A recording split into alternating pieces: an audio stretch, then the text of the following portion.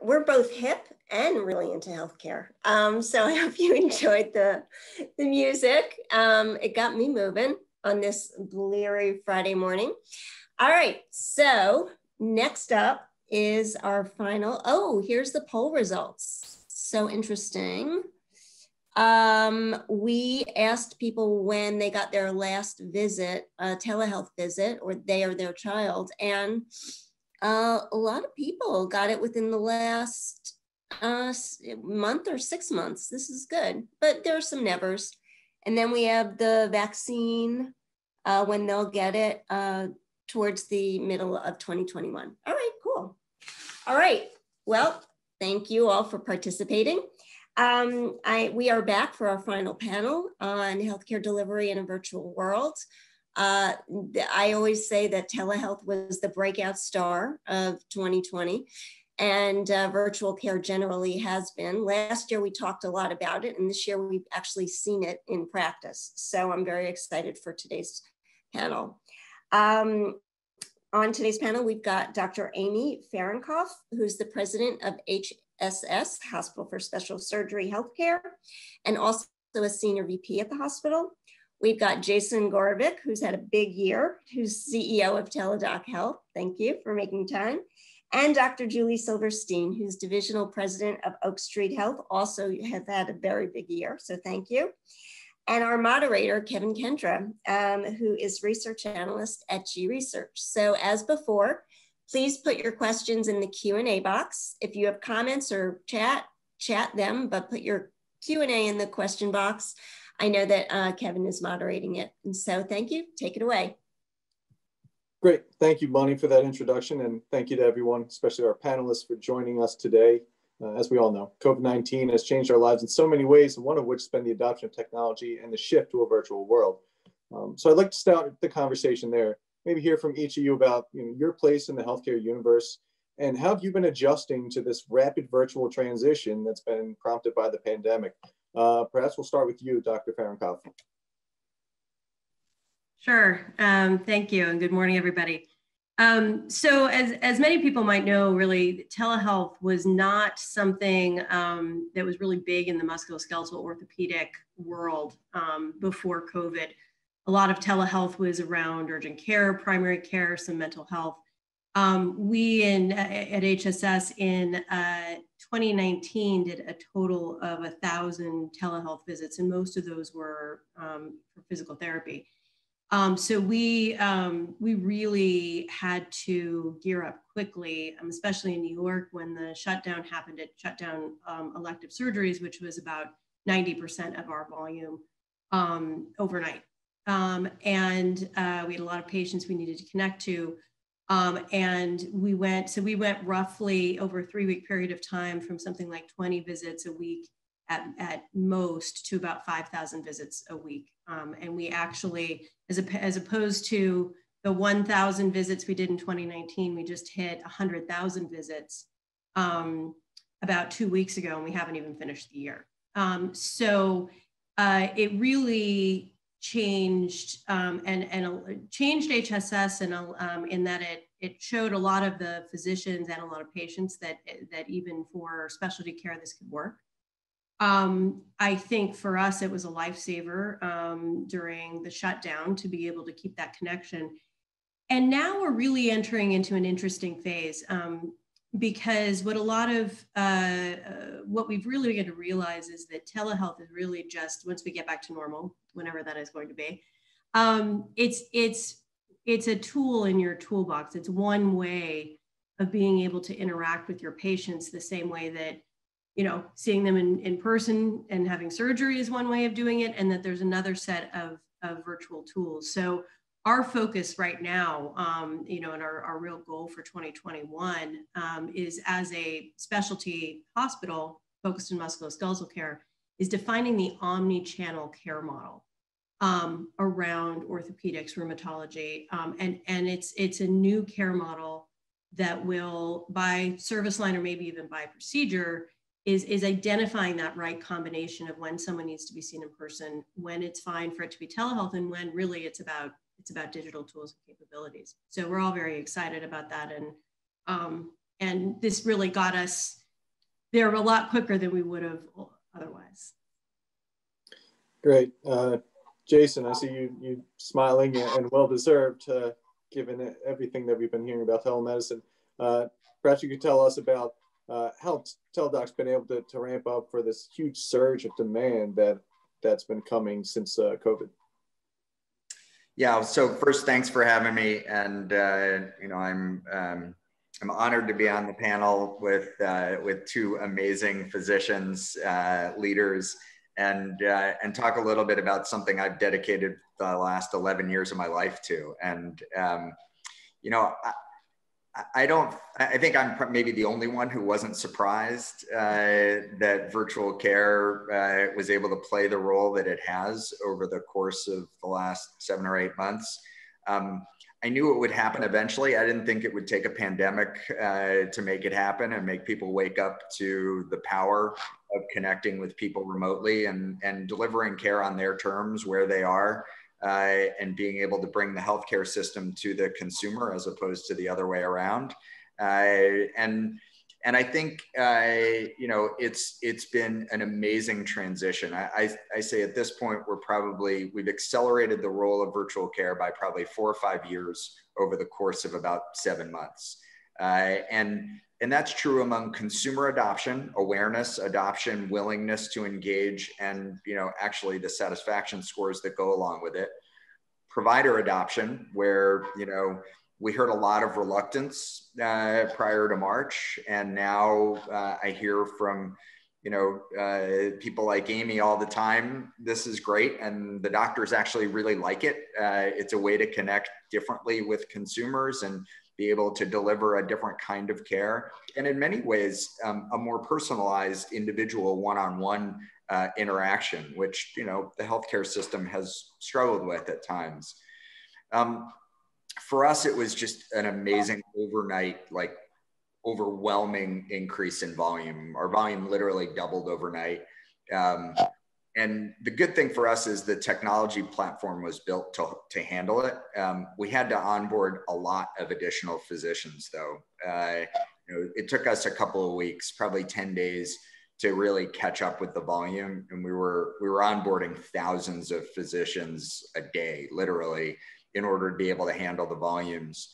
And now what we're seeing is this massive expansion of the clinical use cases and the reason that people are coming to us. Infectious disease is down substantially because masks and social distancing don't just prevent the spread of COVID, they prevent the spread of colds and flus and strep throat and things like that we would normally be dealing with a lot more at this time in the year. But our volumes stay up because we're seeing so many more people with non-infectious diseases, people coming to us for hypertension, for lower back pain, for anxiety and depression. And it's exciting for me to see people, just the average everyday consumer, embrace virtual care for this broad array of clinical services and for their needs, because it has the power to really impact people's lives regardless of where they are on sort of the healthcare spectrum. Great. And Dr. Silverstein, can you tell us a bit about kind of what's been happening at Oak Street Health as you guys have been navigating this pandemic? Certainly, and thanks for having me as well. It's great, fun to think about this and reflect on it. For those who don't know, at Oak Street, we provide primary care for the Medicare population. And our model is a high touch, very in-person, see people very frequently, anticipate exacerbation of illness to try to keep people as well as possible, recognizing that in the older population, there are many chronic diseases and many things that can go wrong. We also pivoted on a dime. I was very proud of how flexible we were, but we're probably additionally challenged by the population we serve. In general, the older population has the challenge of utilization of tools that they may not be familiar with or comfortable with, may not actually even have a device that could operate telemedicine. And in addition, we are generally in lower socioeconomic communities, and therefore there are problems with the technology in terms of even getting a good signal or people having plans that can support the data transmission that's necessary. So even given all of that, we very quickly went from doing 100% in-person care to about 90% virtual care. A good portion of that was telephonic and not video for the reasons I just mentioned. We saw a lot of what's already been described, so much gratitude from our patients in being able to connect. And it's very intense when you just look at somebody on the screen one-to-one. With that said, they generally are people who really enjoy the social nature of a visit to the office. And our model is also built on that. So COVID threw us a 1-2 in that we stopped being able to do the community gatherings that are one of the strengths of our program for obvious reasons. So I'd say we were highly successful, but we're also rapidly pivoting back as much as possible, the last week or two excluded when we're facing the challenges perhaps in a renewed way. But we do know that telehealth, whether it's by phone or by video, plays an important role in being able to keep very close tabs on our patients and help them, particularly with the chronic illnesses, Jason, that you were mentioning, which is not the usual way we think about the telemedicine platform. Yeah, so it sounds like, in your practice or at Oak Street Health, makes sense that at some point it's going to roll back and won't be as certainly as virtual as it's been. But what sort of place going forward? How much of a role do you see telemedicine playing among that Medicare population, given some of the challenges you noted?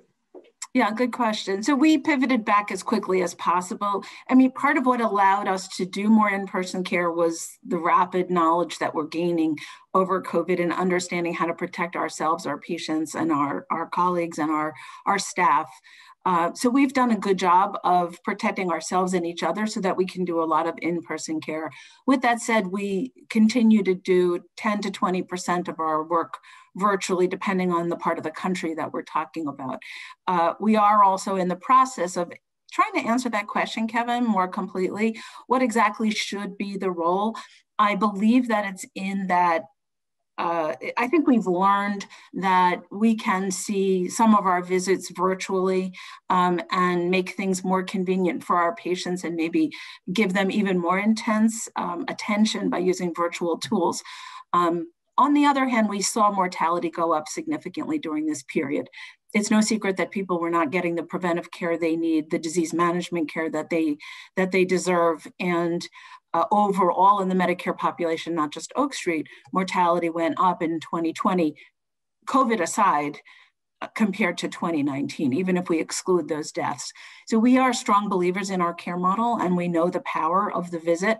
And so I think we'll come up with a blend that's a little bit more like an 80-20 in favoring in-person.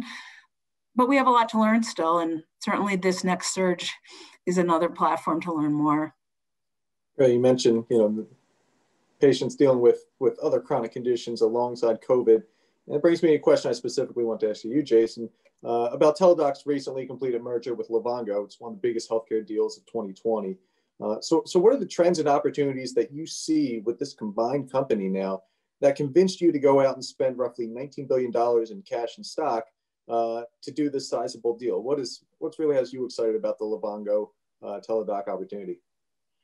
Yeah, so thanks for pointing out that price tag. As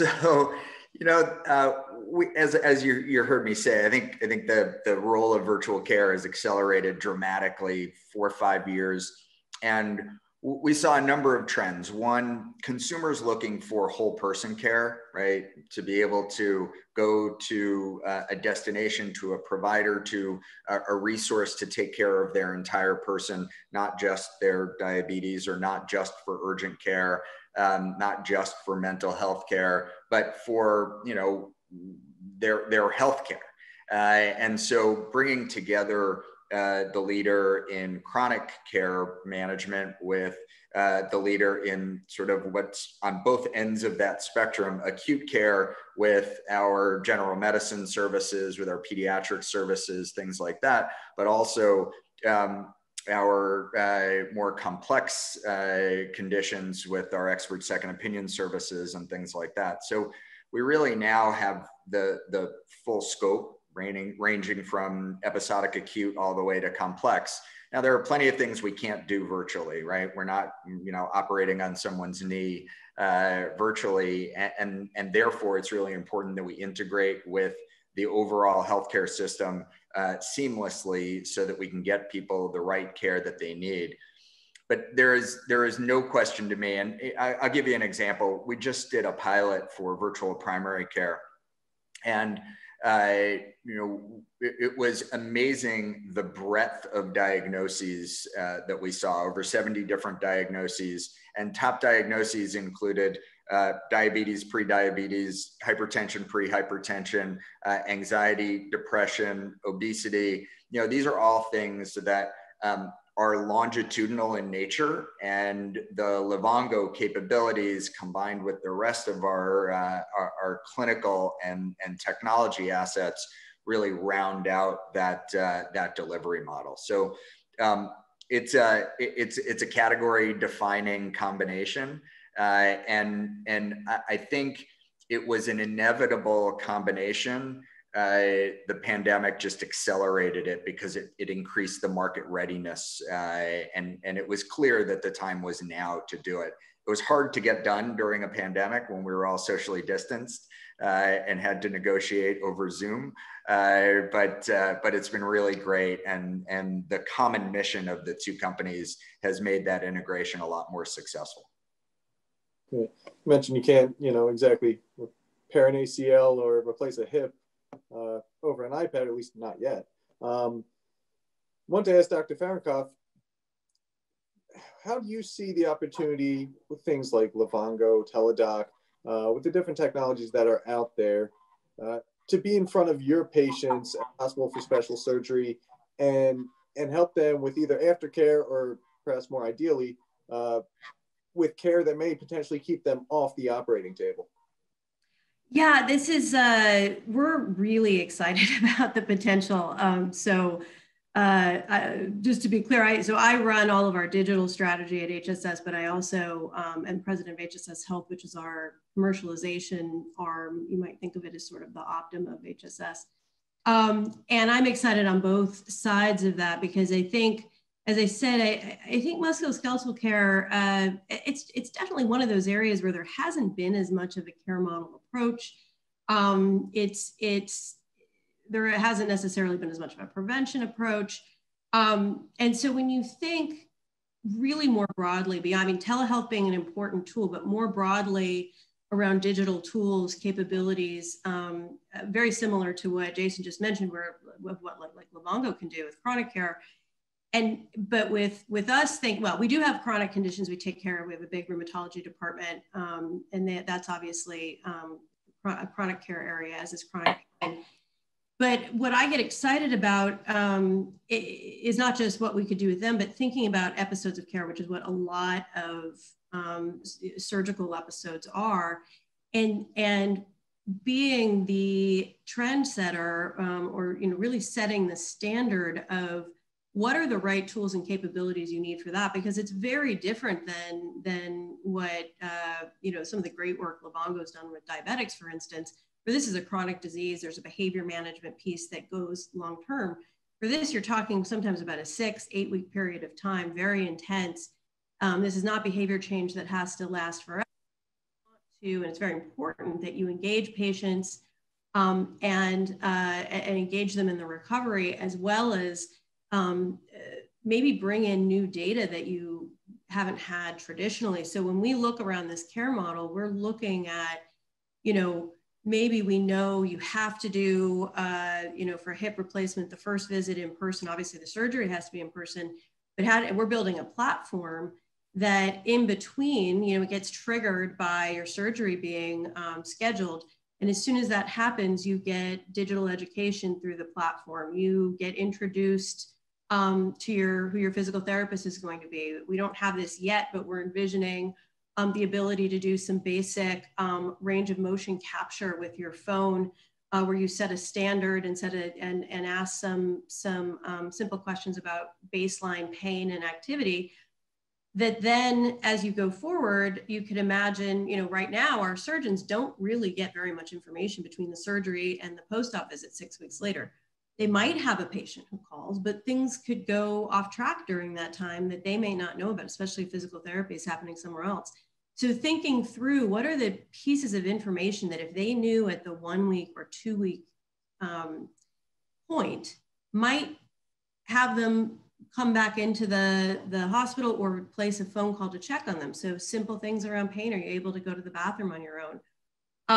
And those pieces of information, but also bringing in how many steps are they having? Are they actually completing physical, you know, between physical therapy sessions? Can you assign them digital, and instead of that PDF? I've had, unfortunately, many orthopedic procedures, and you get handed a PDF with like some of the exercises, you know, crossed off and some circled, and we'll only do this on this leg. But instead, if you have a digital exercise in between, it's assigned by your physical therapist, and you actually can see if they completed it or not, and how many times they completed it. And that data coming in, and then being able to flag to the doctor at the 2 week time, you know, look, the steps are going down, actually. Pain, we're monitoring pain, pain seems to be going up. Maybe you need to schedule a telehealth visit then instead of waiting to the 6 week mark. So we're also looking at some of the advances with telehealth itself. Most of it, you know, is very simple platform. And it's really more about the juice of the docs and what, you know, that interaction. But in musculoskeletal health, you can have really interesting, this doesn't work for every specialty, but we're looking at asynchronous exams, which can be almost a digital record of what someone's baseline is. And that movement, you know, that's going to be different. You're not, you know, an asynchronous exam won't work necessarily for mental health or for, you know, diabetes, the blood sugar is the asynchronous exam.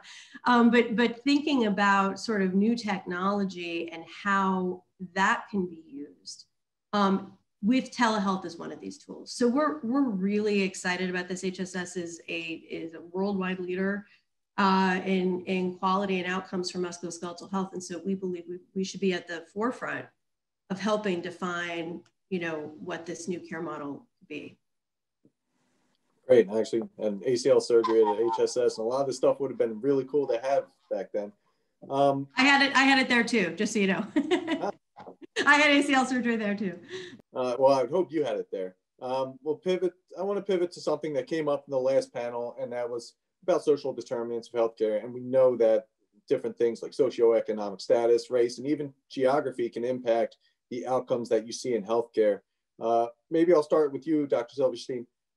How can we use these tools, telemedicine, AI, machine learning, all these things that are now coming to the forefront, in order to make sure that we can improve on these challenges that we see with social determinants, and I think more importantly, make sure that we don't make them worse?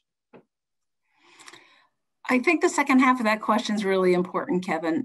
You know, so there are a number of very small things that we've tried to do at Oak Street to pivot to address some of it, even as simple as bring a device to somebody's home, turn it on for them, set them up, and let them have the visit. And actually that works quite well. So you know, we bring it with the Wi-Fi and we can get over some of those barriers. It's an intense service to offer, and but for those who can't get out, I think it can be very helpful. You mentioned in the beginning of your question about AI. I think that's really important. It's another very appropriate thing to think about right now. So we've worked really hard on our population health platform and population health analytics. And one of the things that's been one of the strongest opportunities is actually to build in those social determinants of health, if you will, those potentially negative predictors into our algorithms that help us identify which patients we really need to pay attention to. So we actually do a clinical exercise where we estimate how quote unquote sick we think someone is, and we intensify our services if we think that if we perceive the patient at greater risk. We've been able to use some of the newer technologies to employ not just retrospective data into our quantification of that risk, but also some other things that have to do with the outcomes of research on predictors and social determinants. So we've recently redone our predictive modeling, and we are much better actually at capturing or identifying who is going to have a higher mortality. And we can intervene with our model in a more specific way when we do that. I think that those things will help us potentially close the gap. And that's a very different place to be than on the utilization of technology as a platform for healthcare delivery, because this is in the predictive part of our model and kind of where to institute that very intensive hands-on intervention. Great, Jason. I'm sure this is something that you guys have been looking to tackle, for years now. What are your thoughts on this? Yeah, I appreciate the question. This is something that we're very passionate about. I really see virtual care as the great equalizer, democratizing healthcare. I mean, think about the Livongo devices. You have a connected blood glucose meter, you have a connected blood pressure cuff, you have a connected scale. All of them work off of cellular using 3G, right? So you don't need, this isn't something where you have to do a Bluetooth connection to some device and be connected to a Wi-Fi in your home. And we've purposefully gone to that lowest common denominator such that we can engage the full population regardless of where they are. Our InTouch business is in hospitals and health systems all around the world, enabling them to bring specialists remotely into their facilities so that even in a rural or inner city hospital, you can bring in a neonatologist or a vascular neurologist such that they can see the consumer without actually having to be there in that location. And then mental health care for me is like probably the pinnacle of this. Most of the communities we're talking about are underserved overall by the healthcare system, and especially when it comes to mental health care. But the ability to connect with a therapist, a psychologist, a psychiatrist remotely without having to, move into some other part of town or, figure out how to navigate your way through the system and ask somebody who they'd recommend, who probably has never even thought about the mental health care system, is really, really powerful. And to Julie's point, a lot of that can be done over the phone, right? I mean, certainly we do lots of video visits, and our incidence of video visits is up significantly since the beginning of the pandemic, for reasons just like we have conferences like this now. But we've always supported a multimodal model where it's really up to the consumer how they want to connect with us, unless it's clinically necessary, right? So if a consumer wants to have a phone call, that's great. I had early in the pandemic, I had a sty. And so I uploaded 2 pictures and then had a video visit, and the doctor sort of knew what was going on already and then looked at my eye through the video visit and was able to take care of me. That's something that really needed to be visualized. But a mental health care visit can be very well done telephonically. And to the point that you all have made earlier, you can apply really good science against that. So we're starting to apply AI and natural language processing against some of those phone interactions to even better inform the therapist of nuances in the voice, inflection, changes in the words that are being used in order to really measure sentiment and mental health. And I think there's almost unlimited opportunity there. Yeah, I just before we move on, I want to tag on to that, Jason, because I'm really glad you brought up mental health. Extremely important. We actually have an unusual model in that we employ some mental health providers to do telehealth with our patients, but we bring them to our centers to have the visit. So since providers are limited, we have the provider stay put, and we bring the patients as if they're coming to see the patient live, but they see them on a screen. And that has worked for several years at Oak Street to help us with distribution of resources and really kind of get our services to where they need to be. And again, allows the patient to still be in a community environment, but they're actually having a virtual visit on site. The other thing that came to mind that I didn't mention is that we also have a pretty sophisticated system for e-consults. And so another way to provide virtual care to patients might not even require their participation when the primary care person consults the specialist with the information they need in a virtual world, excluding the patient until they communicate back with primary care. So there are a few different ways to flip the switch to use the technology that don't depend as much on user skill. And that, I think, is part of that equalizer piece, when we use those other non-traditional ways and help the patient get access.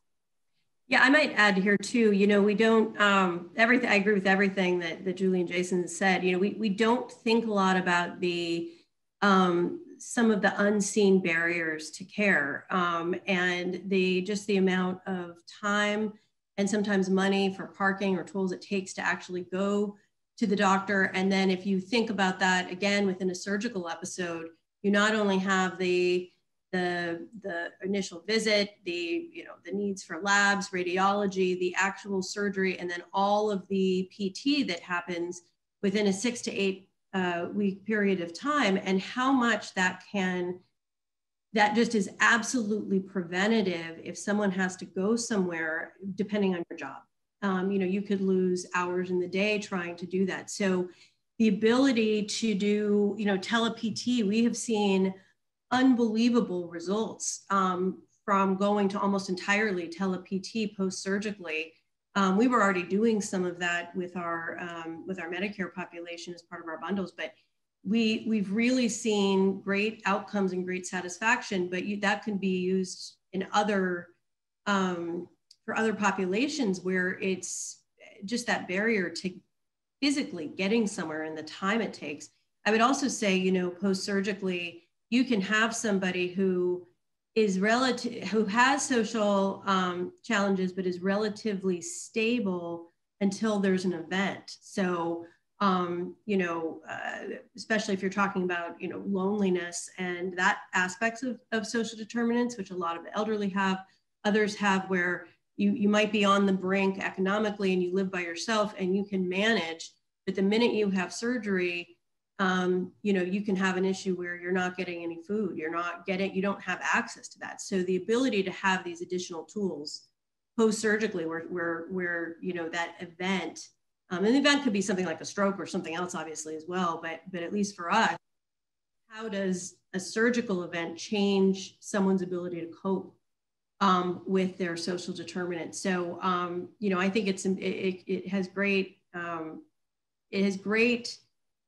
potential as an equalizer, as long as we, we're just the way that we've been concerned about this with kids, with the remote learning, as long as some of the wireless access issues are fixed, because that's probably the biggest challenge. Almost everybody now has a phone, at least, but the variability in access to good internet is probably the biggest challenge. Right.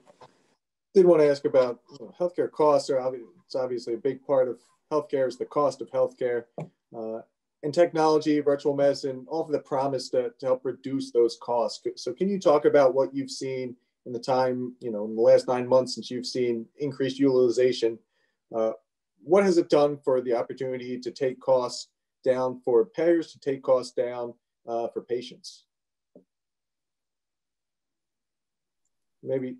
I'm happy to jump in. Sure. I mean, obviously, telehealth in and of itself, I don't think, and Jason can correct me if I'm wrong, but just the concept of telehealth in and of itself probably won't reduce costs massively.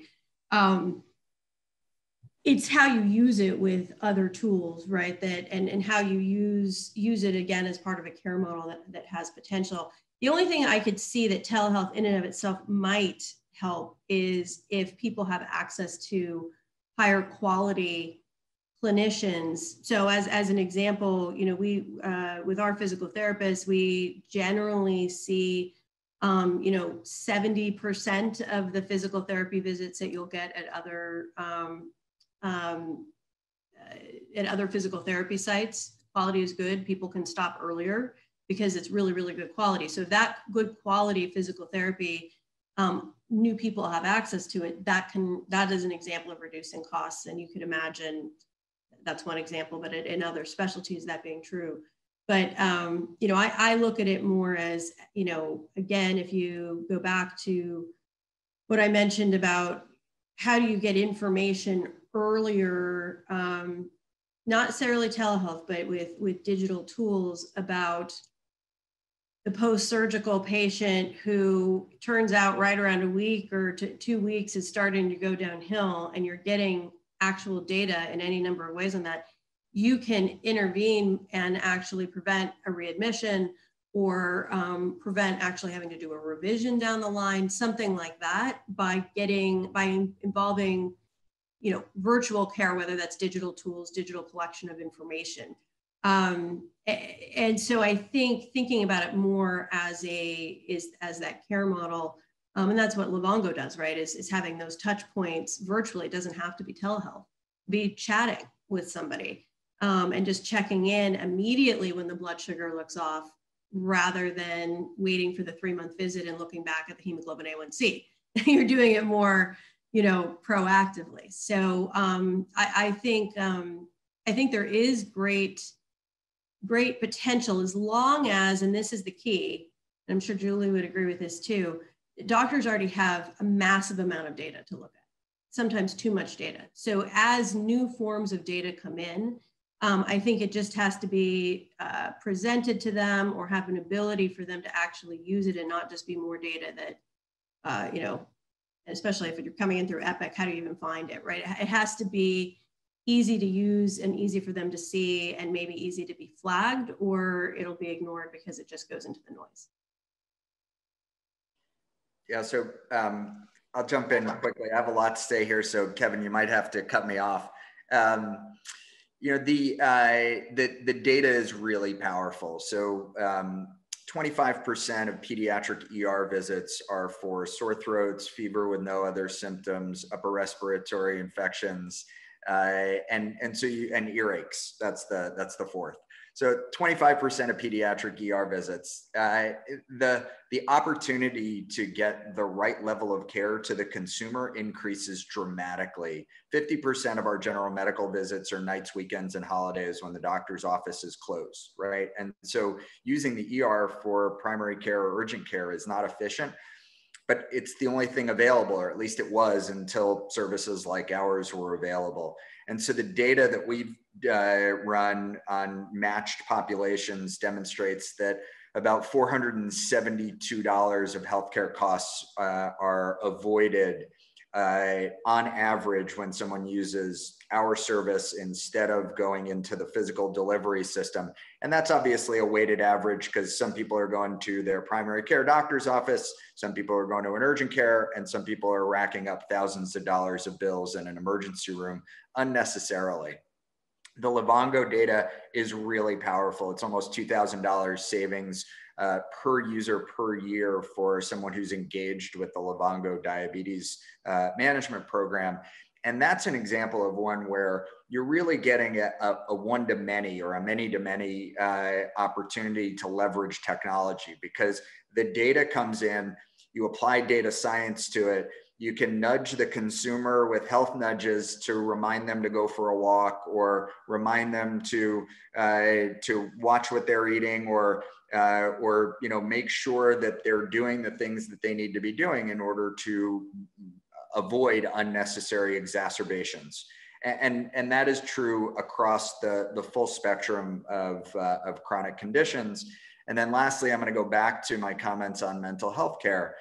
You know, anxiety and depression result in things like binge eating and problems sleeping and lack of motivation to exercise. And so if you don't have access to those resources, you're likely to get exacerbations across other things like your blood pressure, like weight gain, like your diabetes, and having your sugars go out of control. So it is a multifaceted answer to the question about reducing healthcare costs.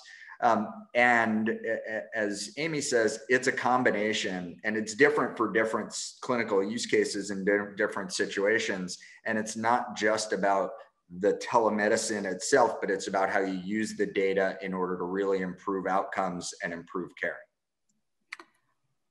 I think also I would be remiss if I didn't add in that it matters what your payment system is. So everything you described, Jason, is right on target, especially with the cost of care of emergency room visits, et cetera, and things where we're substituting lower cost interventions for inappropriately high cost interventions.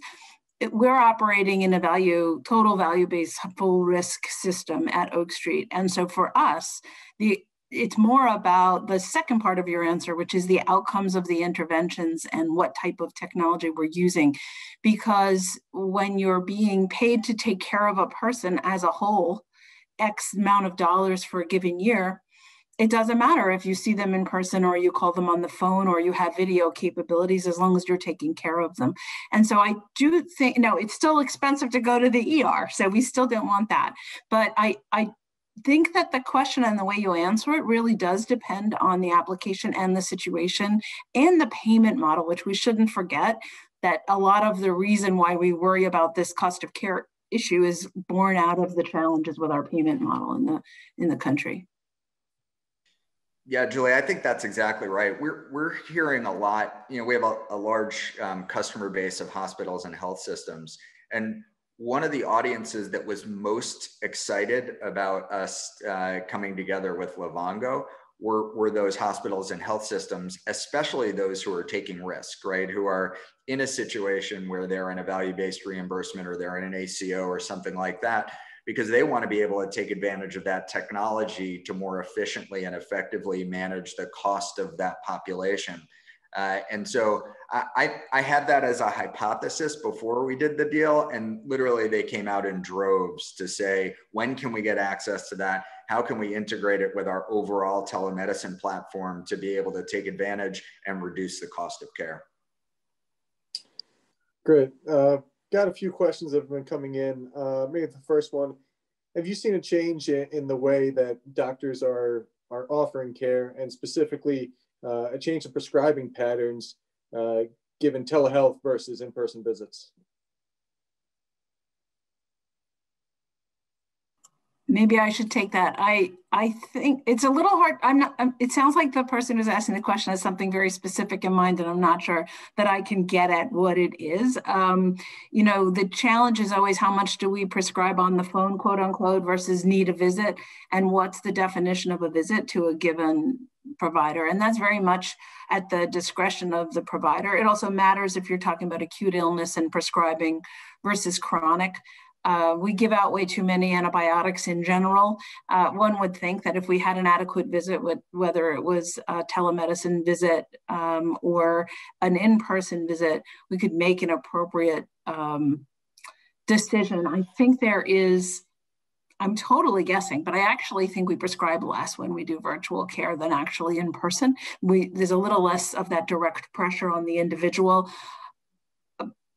But the overall answer to the question, I think, is we shouldn't expect to see different prescribing habits based on a virtual visit versus an in-person visit. We'd like to uphold a uniform standard of care. I don't know if anyone differs with me, but I'm really just speculating. Well, I'm not a doctor, so I'm a little on the edge, but I can tell you what we do from a quality perspective. For a long time, we've heard the question about is there overprescribing of antibiotics when you can't do a swab or a culture, and so for a long time we've actually measured as an aggregate as well as on a physician-specific basis the prescribing rate of antibiotics for upper respiratory infections as well as corticosteroids, because sometimes that's used as a sort of convenient substitute. And we actually run below the brick and mortar numbers in terms of prescribing rates. There are also just regulatory constraints. So you can't prescribe any controlled substances over a telemedicine visit unless you've seen the patient in person previously. And so, we are strictly adhering to those restrictions as well. Yeah, great. We got another question about geographic reach. Obviously, Oak Street Health, HSS have physical footprints, but has the expansion of telemedicine and virtual care allowed you to expand your geographic reach to new patient populations that ordinarily may not come in to see you? Yeah, that's an interesting question. I mean, obviously, there were some licensing restrictions that were loosened during the pandemic, some of which are still in place, some not. That has been, probably the biggest challenge we would face in going much outside of the tri-state area. That being said, even within the tri-state area and Florida, we have a hospital in Florida. Obviously, we can go much further outside of the New York metropolitan area within the tri-state area and access new patients in that way. I think for us, there will be, we are looking at ways to be able to expand outside of our footprint, especially for things like physical therapy, because we think that could have a huge effect. With surgery, though, obviously, there is, and I should say, actually, for rheumatology, it would be a huge help. As many people know, there's not nearly enough rheumatologists in the country for the number of people that have issues, and number of patients have to drive quite far to get to a good rheumatologist. And so what can we do there on licensing? I think for us, there's more interest in the expansion around physical therapy and physiatry than surgeons, because a lot of the value for us of those surgery visits are for people who will actually have surgery. So expanding so that our surgeons can do visits in California, for instance, is not really that helpful to us unless they're actually going to come and have surgery with us. But with our physiatrists and our physical therapists, there's quite a bit we can do nationwide. So we're looking into options to get around, not to get around the licensure. I mean, some of it might be that we hire physical therapists in other places. We have a national physical therapy network that we work with, and we're trying to figure out if we can harness the power of that. But with the licensure rules, for us, that's probably one of the biggest. Teladoc obviously has doctors in multiple different states, which is different than us. So that's probably the biggest challenge that we've had.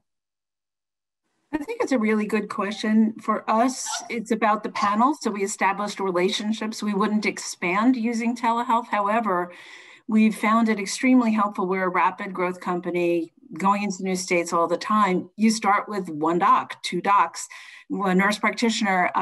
It's helped with coverage. As Amy mentioned, the regulations, licensure is a barrier, but because the tools were available universally around the organization, we were able to have a doctor that's physically sitting in North Carolina cover the person in Texas because they're all on their own. And that's been really helpful.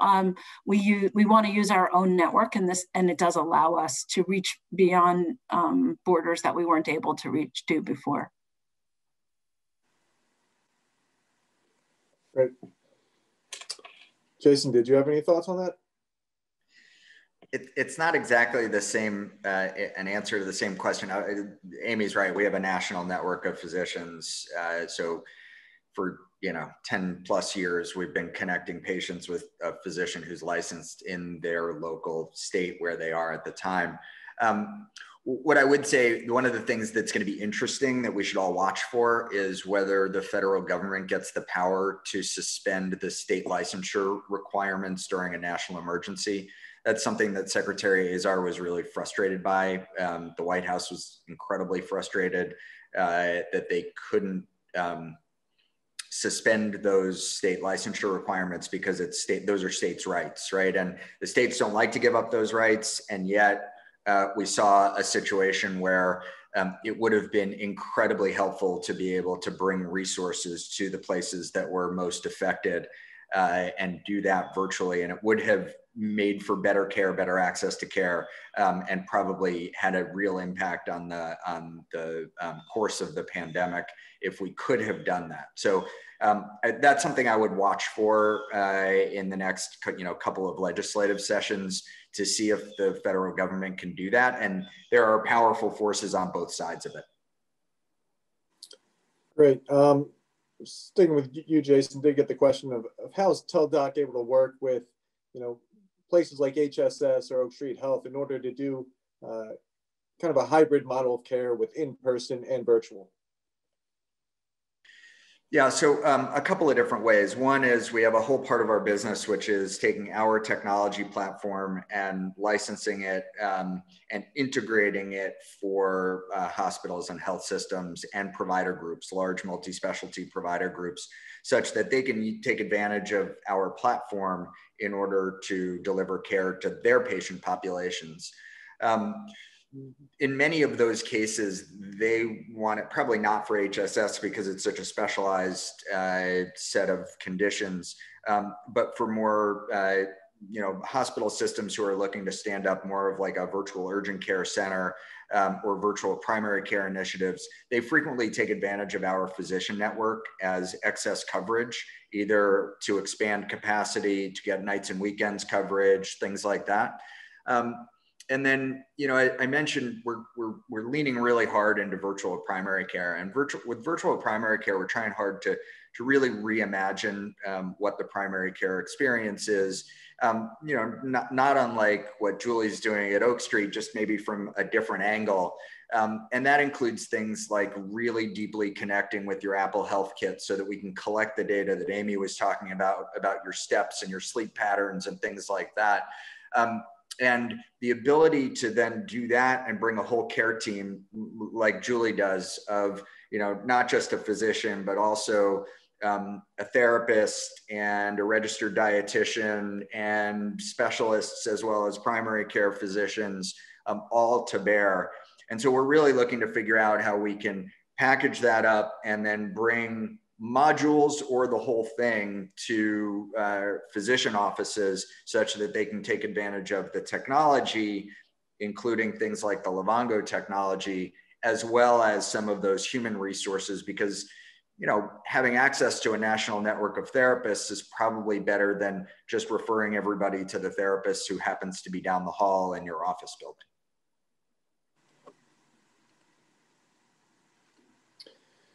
Great. Well, I think that pretty much takes us just about to the end. I did want to ask one final question, and real quickly, just can you identify an area in the virtual world that has you most excited in healthcare as we look out for the next, say, 5 to 10 years? Maybe we'll start with you, Dr. Silverstein. I have to answer that. My current horizon is about 5 to 10 days, maybe, with everything that's going on. So I probably don't have a really long-term vision. I think that some of the things we mentioned, the combination of getting more information to help us in the predictive modeling and kind of figuring out how to differentiate the care that we deliver is something that's very exciting to me. I also think that understanding how to weave in, and we spoke to this also, the integration of some of the tools and we're going to have endless capabilities of gadgets and things to throw at people, but figuring out how to incorporate those into comprehensive care plans.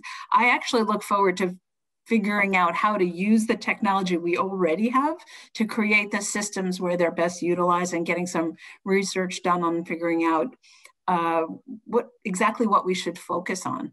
Looking at people like Jason to help us with that as we just try to take care of our communities. Great. Dr. Fahrenkopf? Yeah, I think somewhat similar answer, but with different purpose. Obviously, I'm very focused in one space, but the great thing about musculoskeletal care is so much of it is physical and visual, and so being able to have tools that can really, as an example, where we were looking at a tool the other day that can with an exam actually measure a degree of range of motion. We're not talking about something that is massively futuristic. And one of our surgeons, who's one of our best surgeons, said, I usually just eyeball that. I don't even I never measure it.